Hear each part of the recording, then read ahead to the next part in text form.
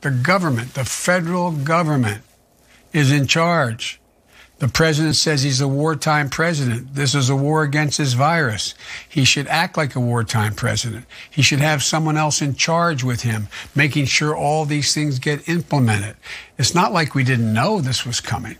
That I'm going to be putting our Vice President Mike Pence in charge.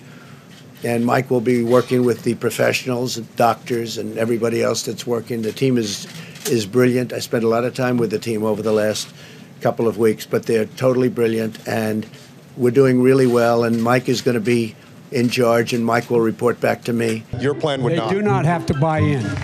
They do not have to buy in. You just said that. You just said that 2 minutes ago. You just said 2 minutes ago that they would have to buy in. You said they would have to buy in. Have to buy in. If she qualifies are you forgetting what you said 2 minutes ago? Are you forgetting already what you said just 2 minutes ago? I mean, I can't believe that you said 2 minutes ago that they had to buy in, and now you're saying they don't have to buy. You're forgetting that. Because they invaded another country and annexed a significant portion of it called Crimea. He's saying that it was my boss, it was his fault. I'm back. I've been here a number of times. Last time was, I think, all the way back in 2014, but I've been here before that. I love this place. Look, what's not to like about Vermont in terms of the beauty of it? And what a neat town. I mean, this is sort of a scenic, beautiful town. The mayor's been a good guy, and everybody's been really friendly. I like Keene a lot. If you agree with me, go to Joe 30330 and help me in this fight. Thank you very much.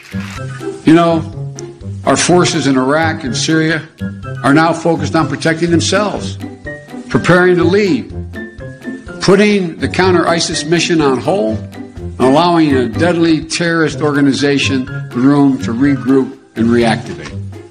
The Iran Parliament voted to eject all Americans, and if we do end up having to leave, that would be another boon for Iran, tipping the balance of power in the region in their favor. Well, just weeks ago, there were spontaneous protests across Iran. We have this notion that somehow if you're poor, you cannot do it. Poor kids are just as bright and just as talented as white kids. Wealthy kids, black kids, Asian kids. No, I really mean it, but think how we think about it. The option I'm proposing is a Medicare for all, Medicare for choice. The job from your insurance company, from your employer, you automatically can buy into this. Large savings. The president my friend from Vermont thinks that the employer is going to give you back. We're occupied by the National Guard for 10 months. I've been involved from the beginning. As a young congressman, as a young councilman, I made sure that we dealt with redlining. The way Beto handled, excuse me for saying Beto, but Congressman... That's all right. That was good. You didn't answer the question. Well, the question is, did you make a mistake with those deportations? The president did the best thing that was able to be done at the time. How about you? I'm the Vice President of the United States. I did not say I don't stand.